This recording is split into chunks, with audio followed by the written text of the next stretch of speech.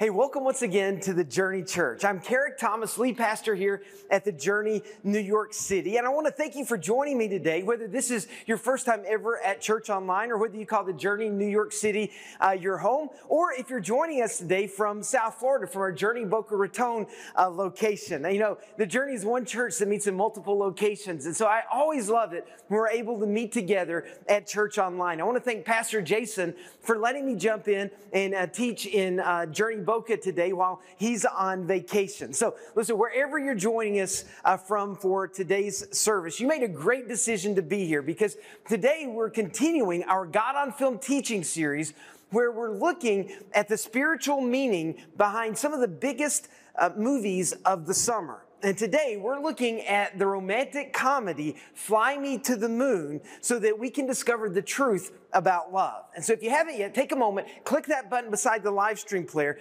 download your message notes so you can use those to take notes and follow along during the message today.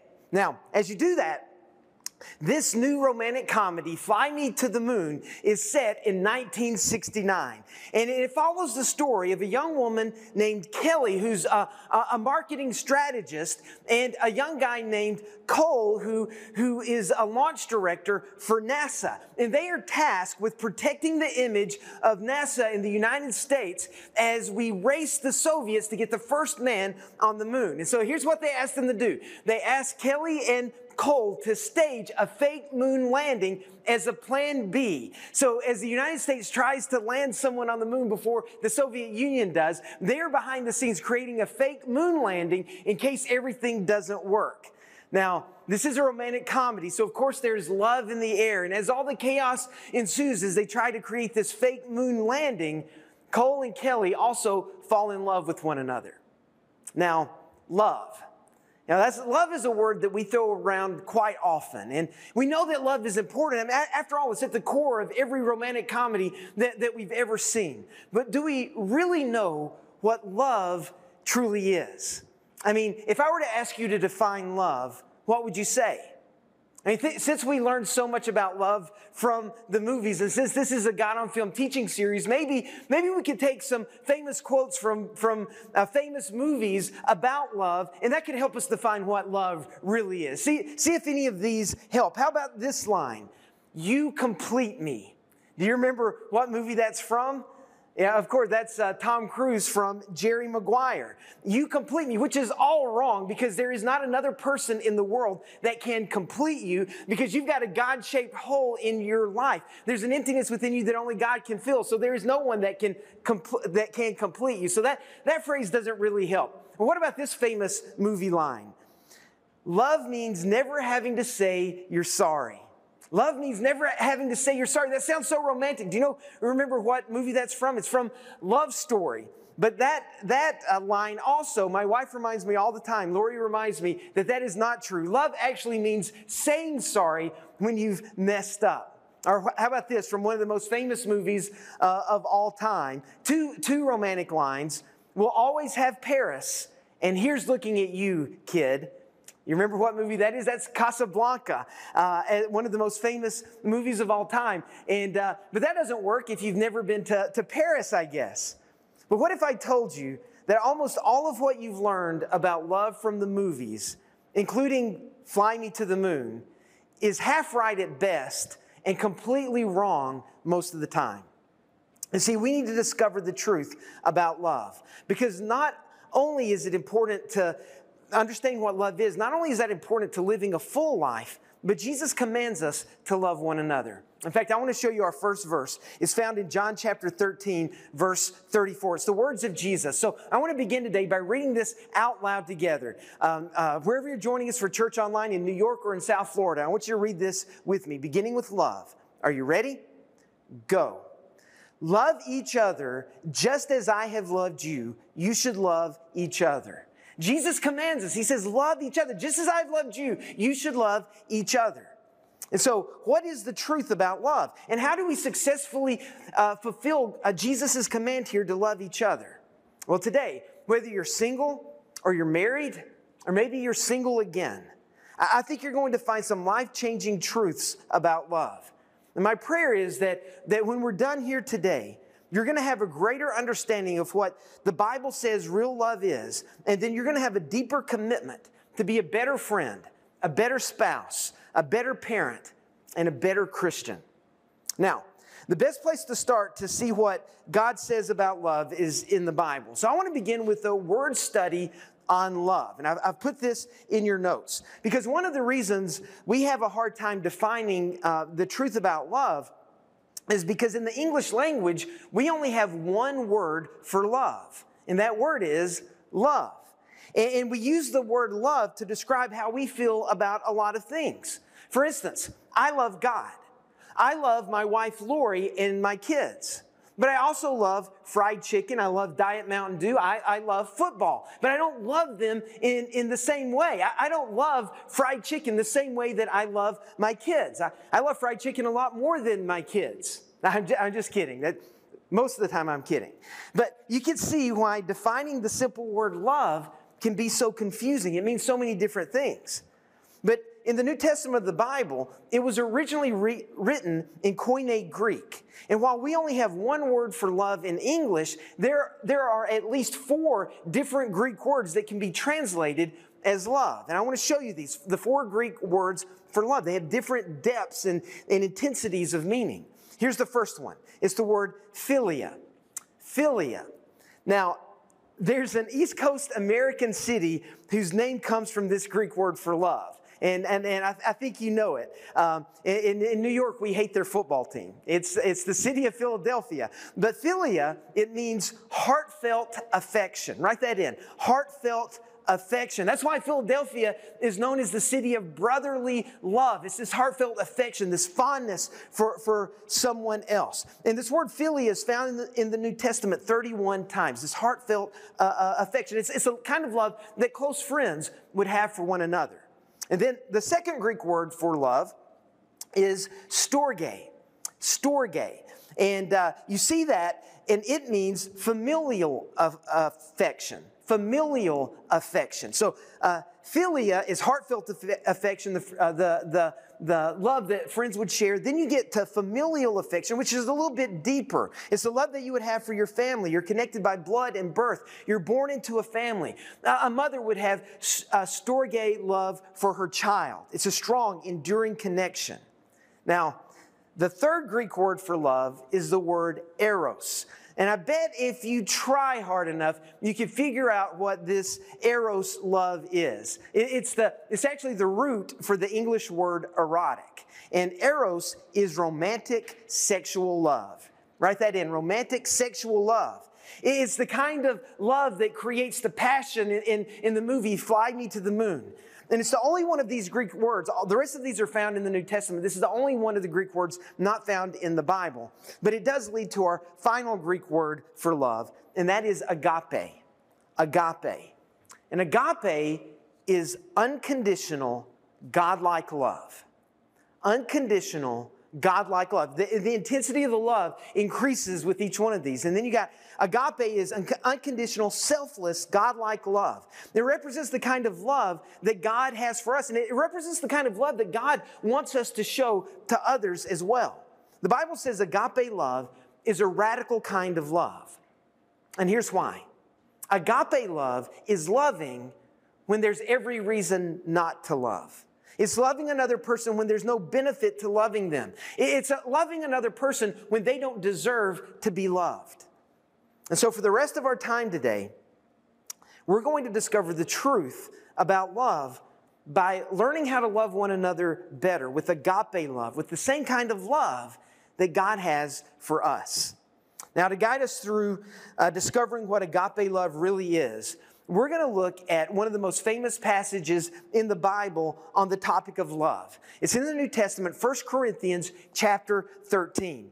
And you've probably heard this chapter many times before. I almost know it by heart because I've read it so many times at weddings I've officiated at. But I want us to begin today by reading it out loud together. 1 Corinthians chapter 13. We're going to look at verses 4 through 7 for our study of love today. But beginning in verse 4, let's read it together. Are you ready? Go. Love is patient and kind. Love is not jealous or boastful or proud or rude. It does not demand its own way. It is not irritable, and it keeps no record of being wronged. It does not rejoice about injustice, but rejoices whenever the truth wins out. Love never gives up, never loses faith, is always hopeful, and endures through every circumstance. So listen, using this passage as our guide, let's discover the truth about love. The truth about love from 1 Corinthians 13. Here's the first truth about love. I want you to write this in. Love is a choice. Write that in. Love is a choice.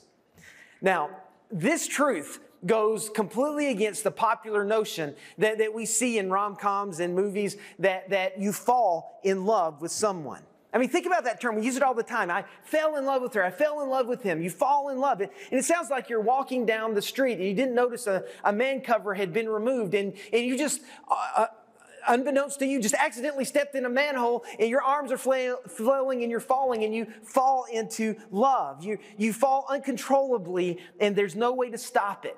And you're like, I fell. And that's how we talk about love. You didn't choose love, you fell into love. It wasn't your fault. And then once you fall in, you're stuck. You can't help it. Whether it's a good situation or not. Whether it's you fell in love with someone who points you to God or not. It's beyond your control because you fell in love. And if the other thing that's dangerous about that, if I fall out of love, well, that's not my fault either. And I guess it means if I fall out of love, we should end our marriage or something like that.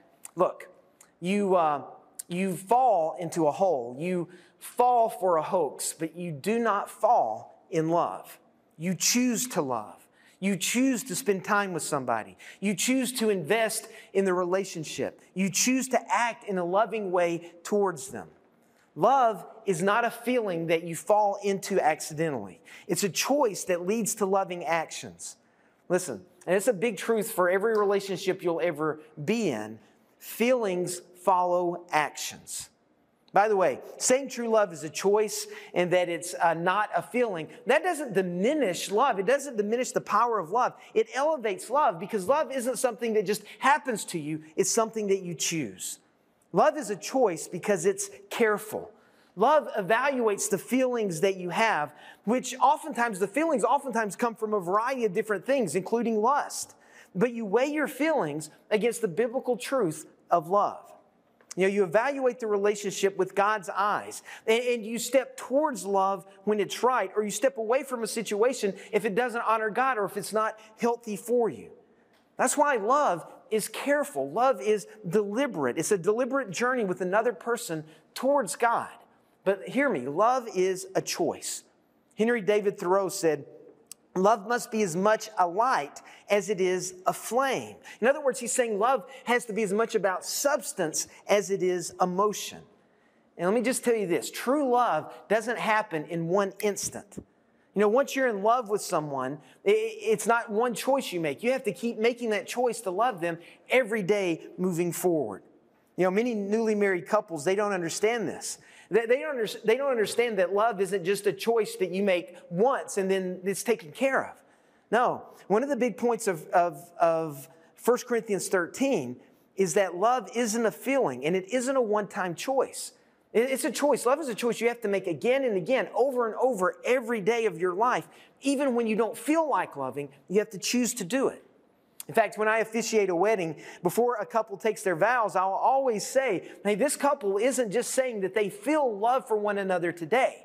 No, they are saying they are choosing to love one another today. And not just today, but they are saying they're going to choose to love one another every day for the rest of their lives. And that they're going to try to show that love in practical ways as well. And so listen, when you have a fight with your spouse, or you have a disagreement with your parents, or even if you have to discipline one of your children, the question isn't, do you feel love for them? But the question is, are you going to choose to love them and then show that love to them through your actions in that moment? How do you choose to love someone every day through your practical actions? Well, going back to our passage in 1 Corinthians 13, we get some powerful direction. 1 Corinthians 13, verse 4, look at what it says. It says, love is, and I want you to underline or circle this word, patient. Love is patient and, what's that next word? Kind. Circle the word kind and patient. It says, love is patient and kind. Love is not jealous or boastful or proud or rude. You know, patience and kindness. I think those are two highly underrated choices you can make to show your love to someone that you care about. Patience and kindness have the power to transform any relationship. Let me just say this. It's not easy to be patient and kind to those who are closest to you. In fact, the truth is most of us, we're kinder to strangers than we are to those that we say that we love the most. And that's why I believe your relationships with those closest to you will change dramatically if you will choose to follow these two commands, to be kind and to be patient with those in your life. So when you see your spouse for the first time at the end of the day, greet them not with a demand, but greet them with a compliment. When your child messes up, instead of snapping at them, correct them with patience and kindness. Now, looking back at this verse, let's not forget, not only do we show patience and kindness, but we need to remove jealousy, boastfulness, pride, and rudeness as well. If you get those out of your relationship, that will definitely help. But here's the point. Love is not based on emotions. Emotions, they waver and they fade. Love is a choice you make over and over again through the actions that you take. And so the first truth about love we learned from 1 Corinthians 13, love is a choice. Here's the second truth about love. Love is a compromise. Write that in. Love is a compromise. You know, love is learning to be less selfish and to give up the my way or the highway type thinking. You know, the comedian Rita Rudner once said, "I love being married. It's so great to find that one special person you want to annoy for the rest of your life." And see, I think there's a lot of truth in that because every couple is going to disagree. Every couple is going to fight. Every couple is going to get on each other's nerves. You're going to annoy one another. There's always going to be conflict. And let me just say, in any relationship, that's why compromise is so important because there's no such thing as a conflict-free relationship. And by the way, there's no such thing as a conflict-free church because a church is a family made up of relationships. And so there's always conflict that's present. You know, some of the best advice I was given about my marriage was this. I was told, Carrick, you can be right or you can be happy, but you can't be both. See, if you have to win every battle, I can guarantee you that you won't be happy. You're going to be fighting and you're going to be miserable for the rest of your life, for the entire relationship. You know, C.S. Lewis, the great Christian theologian of the last century, said that pride is the ultimate source of all sin. That pride is the ultimate source of all sin. And it's because pride, it causes us to cling to our rights. Pride causes us to demand that we have things our way. Pride is the root cause of every conflict in the history of the world. Whether it's two friends getting into an argument or two nations getting into a war, pride is the root. Our pride is the source of our conflict. In fact, look at what 1 Corinthians 13 says about letting go of our pride. We're in verses 5 and 6. It says this, love does not demand its own way. Underline that phrase. Love does not demand its own way. It is not irritable, and it keeps no record of being wronged. You see, love can't exist where pride is in control because you can't choose to love someone if you're only thinking about yourself and what you want. Love can only be present when you stop just thinking about what you want and you start thinking about the other person, when you let go of your pride. And so learn to give a little. Learn to compromise. Learn to listen and care about what the other person needs, even before you consider your own needs. But let me give you one note here. In a loving relationship, compromise isn't always 50-50. You know, sometimes compromise looks more like 100-0. You say, well, that's not compromise, but sometimes it is. Let me explain. If something is really important to my wife, Lori, but it's only sort of important to me, it doesn't matter as much to me. On the emotional scale of importance, it's up here for her and it's down here for me. Then loving godly compromise in that situation isn't 50-50. I mean, how prideful would I have to be to make her meet me halfway on something that means so much more to her? Now, if it's more important to her, if it's, you know, hey, what's the color of the couch going to be when I'm colorblind, or what kind of lamp are we going to get? If it's something that's more important to her, out of love, I should compromise by letting her make the decision. And guess what? If I do that, if I show her love and compromise, 100-0 when it's important to her, guess what? She's going to be more likely when something is more important to me to let me make the decision and to compromise 100-0 with me when I show her that kind of love. By the way, if you're looking for love and you're dating someone right now who never compromises, who never puts you before themselves, and they always have to have their way, that's not a good sign. That's a warning flag. Love is a choice, and love is a compromise because love is not prideful. Now, here's the third truth about love. Write this in. Love is unconditional. Write that in. Love is unconditional. See, true love is unconditional. And the agape love we talked about earlier, it is the exact opposite of conditional love. Now, when I say love is unconditional, I mean that love isn't subject to circumstances. It's not subject to a good mood or a bad mood. It's not subject to a tough situation you're going through. I mean that you choose to love despite the circumstances. I choose to love you despite your faults. I love you through all things and at all times. That's unconditional love. I love you through all things and at all times. 1 Corinthians 13:7 describes it this way, going back into the love chapter. It says, love never gives up, never loses faith, is always hopeful, and endures through every circumstance. I'm going to repeat that verse one more time, and I want you to really listen to the words. This is what true love is, unconditional love. Love never gives up, never loses faith, is always hopeful, and endures through every circumstance. Listen, that is a perfect picture of God's love for you and me. God's love for you isn't dependent on you. It's not dependent on what you've done. It's not dependent on you being a good person before God is going to love you. No, God's love is a picture of who God is. It reveals His perfect character. Let me just tell you this. There's nothing that you can do that would make God ever love you more. And there's nothing you can do that would make God ever love you less.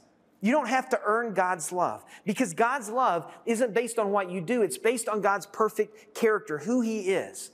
In other words, you can't lose God's love because you didn't earn it in the first place. It's not about you. It's about who God is. And God is love. He loves you unconditionally. And get this, because God loves you unconditionally, did you know that you can, when you receive that love, you can learn to love others unconditionally in your own life? I mean, what does that look like? What is that kind of human love? What is unconditional love? Because we're not God, we're not perfect. But what does unconditional love look like from a human perspective? Well, in his book, Mortal Lessons, Richard Selzer, a noted surgeon, shared a lesson that he learned from one of his patients. And in this book, I want to share with you what he wrote. He wrote these words. He said, I stand by the bed where a young woman lies, her face post-operative, her mouth twisted in palsy, clownish. A tiny twig of the facial nerve, the one to the muscles of her mouth, has been severed. I had to cut the little nerve. Her young husband is in the room. The young woman speaks. Will my mouth always be like this? She asks. Yes, I say, it will. It is because the nerve was cut. She nods and is silent. But the young man smiles. I like it, he says. It's kind of cute. Unmindful, he bends to kiss her crooked mouth, and I am so close I can see how he twists his own lips to accommodate to hers, to show her that their kiss still works. You know, I think this story is so powerful because it's the kind of love that we all want to receive from another person, the unconditional love. But it's so hard because it's so hard to give this kind of unconditional love to another person. It's a love that is unconditional, not dependent on circumstances. It's the kind of love that doesn't turn its back on a family member who's hateful and destructive because they can't kick an addiction. It's the kind of love that doesn't give up on a marriage even though you're going through a hard time and it feels hopeless and you don't feel love for the other person. It's the kind of love that never gives up, never loses faith, is always hopeful, and endures through every circumstance. Now, one thing you need to understand is you can't give this kind of love to another person until you first experience this kind of love in your own life, which leads to our final biblical truth about love. Write this in. Love is demonstrated by Jesus Christ. love is demonstrated by Jesus Christ. The truth is, you can't discover the truth about love from the movies because what you see on the screen isn't real love. See, Jesus is the only one who fully exemplified what real love is. Jesus modeled perfect agape love in his life and in his death. I want you to think of all the situations where Jesus showed genuine, unconditional, true love towards others. An unconditional love that wasn't dependent on what other people did. See, Jesus loved others unconditionally over and over again. See, Jesus showed unconditional love to Peter, even after Peter denied knowing who Jesus was 3 times during the most significant moment in Jesus' life. Jesus showed unconditional love to Judas. He loved Judas even though he knew Judas was going to betray him to death. Jesus showed unconditional love to the Samaritan woman at the well. Even though he wasn't supposed to speak with her by law, he still showed love to her. Jesus showed unconditional love to the adulterer who was caught and others wanted to stone because she committed adultery. I could go on and on of all the times Jesus exhibited this perfect, unconditional agape love. In every instance he did. And the culmination of his unconditional love, the ultimate example of his agape love for us, is found on the cross, where Jesus died for our sins, where he took upon himself the punishment we deserved. He took it upon himself so that we could be saved. 1 John 3:16 says this, we know what real love is. How do we know what real love is? Because Jesus gave up his life for us. The perfect picture of love is the cross. What we see on the cross. This is the kind of love that we want to receive. It's the kind of love that we should want to give. But let me introduce you to a very important principle. It's called the principle of experiential love. It's the principle of experiential love. And the principle of experiential love says this: you can't love until you've been loved. And then you can only love to the extent to which you've been loved. Now let me repeat that. It's the principle of experiential love. You can't love until you've been loved, and then you can only love according to how much you've been loved. Let me say it another way. The amount of love you can give is dependent on the amount of love you have received. Because it's impossible for you to give something that you've never received in your own life. And this is why it's so important. It is so important. For every relationship you're ever in, it's so important that you open up your heart to God's love. Because it's only when you experience the unconditional agape love of Jesus that you can then, in turn, give that kind of unconditional agape love to the people in your life. Even if in your past other people haven't loved you the way that you deserve to be loved, if you open your heart to Jesus, if you receive his love into your life, you can then begin to be healed. And you can begin to love other people in the same way that Jesus has loved you. Our memory verse for this week, it's the words of Jesus from John chapter 3, verses 16 and 17. It's our memory verse, so I want us to read this out loud together, beginning with "for this." Are you ready? Read it with me. Go. For this is how God loved the world. He gave his one and only Son so that everyone who believes in him will not perish, but have eternal life. God sent his Son into the world, not to judge the world, but to save the world through him. You see, our world is trying to define what love is for us. In the movies, in movies like Fly Me to the Moon, they're trying to define what real love is. And the world is going to try to show you what it is. And sometimes, even in the movies, we'll get a small glimpse of love. But God is love. And it is God who has defined and perfectly modeled what real love is. Love is a choice. Love is a compromise. Love is unconditional. And love is demonstrated perfectly by Jesus Christ. Let me ask you a final question. Will you allow God's love as demonstrated through Jesus Christ to fill your heart today? For those of you who are already followers of Jesus, you're a Christian, that may mean just remembering today, taking time to pause and remember what Jesus did for you on the cross and just recommitting your life to him, reconnecting and returning to God's love that first saved you. For others of you, it may mean today is the day for you to turn your life over to God for the first time. Deciding to follow Jesus, who demonstrated how much he loves you by giving his life for you on the cross. Listen, if today you're ready to experience God's love for the first time in a personal way, I want to encourage you to say yes to becoming a follower of Jesus. In fact, I want to give you an opportunity to do that right now as we pray. So wherever you're joining me for church online right now, if you would, bow your head, close your eyes, and let's go to God in prayer right now. If you would, bow your heads.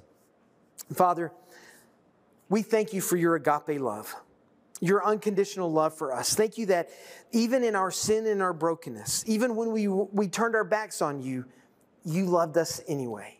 God, help us to remember these biblical truths about love. To choose to love, even when it's difficult. To be patient and kind. To choose to compromise. To love unconditionally. And to look to Jesus to see a perfect model of what love is. Father, I especially want to pray for those who have never experienced your love.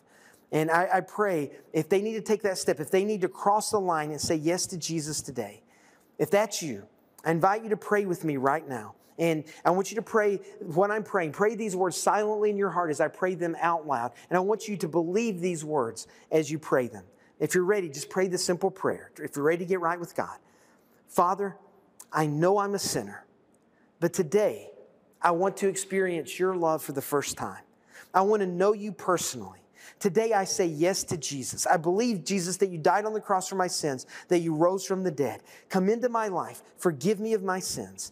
Today, I choose to follow you as my leader and my Lord, as a part of your church from this day forward. In Jesus' name, amen.